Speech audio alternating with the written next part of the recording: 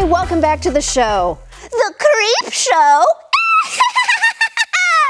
I'm sorry, scary pun Samantha will soon go away, just in time for insufferable fall Samantha to arrive. Speaking of insufferable, death. Of course, we're all scared of the inevitable, but as I recently learned, confronting mortality doesn't always have to be a downer. Death. If you're like most of us, you're avoiding it like, well, death. No. And not only is death the leading cause of not living, Sam? But as an industry, it's also plagued with inequality, exploitation, and unsustainable practices. This is Dr. Jamie Eaddy Chisholm, and she knows the source of this problem. It's that we're fundamentally scared to even talk about death. The challenge is we don't do grief well here, and we don't know how to talk about grief. So if I have a group of people together, I say on the count of 3, we're just going to say the word death. Let's try it. Okay. 1, 2, 3. Death. It's hard. Start low and then keep practicing until you can actually say it. You don't have to say it today. Or tomorrow, or ever. If we can't even say the word, how can we begin to address all the issues surrounding it? Luckily, there's something to help us. The death positivity movement, which surprisingly was not invented by goth teens. It's actually a group of funeral directors, social workers, and just regular people who think there's a better way to die.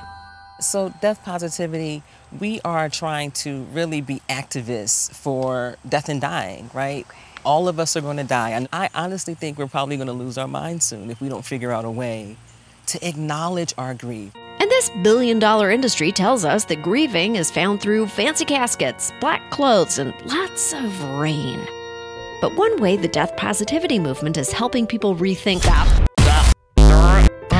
that word is by modeling funerals after that one other time we gather our dysfunctional families in fancy outfits, weddings.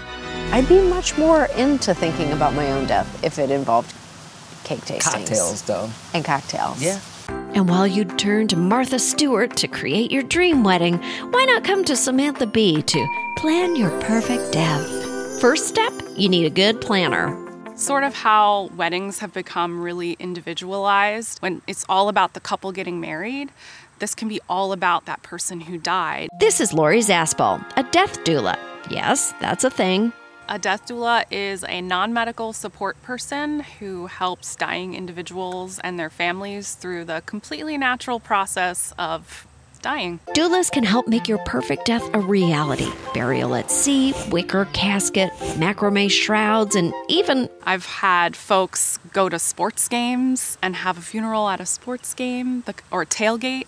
And chugging a 40 isn't the only way to personalize your funeral. A coffin can look like whatever you want it to look like. Our bodies can be processed more environmentally friendly ways or buried in a green burial space. So thinking outside the box. Pun intended.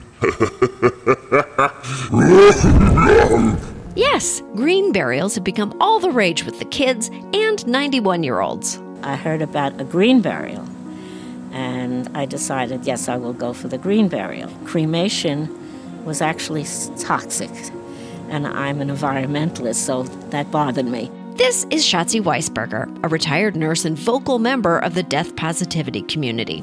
Like most things we've done forever as a society, embalming, cremation, ornate coffins, and concrete all have unsustainable impacts on the environment. So it's time for a green solution. My body will have no casket, and it will start to deteriorate, and then something will grow. Maybe just weeds, but perhaps a bush or a tree, flowers.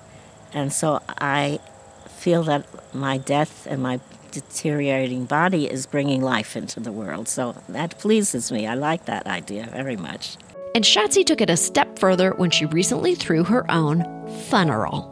A funeral is a funeral while you're still alive. We had booze, we had wine, and good food, and the singing. And I think that death need not be terrifying. I'm so curious about it. It's so mysterious. I've never done it before.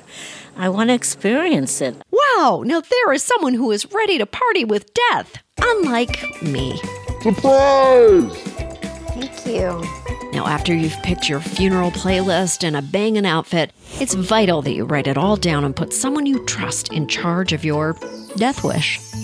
Ultimately, it is your death wish that tells us how you want to be treated as you get closer to the end of life. Coincidentally, I actually want Charles Bronson as part of my death wish. And these documents aren't just about the fun stuff.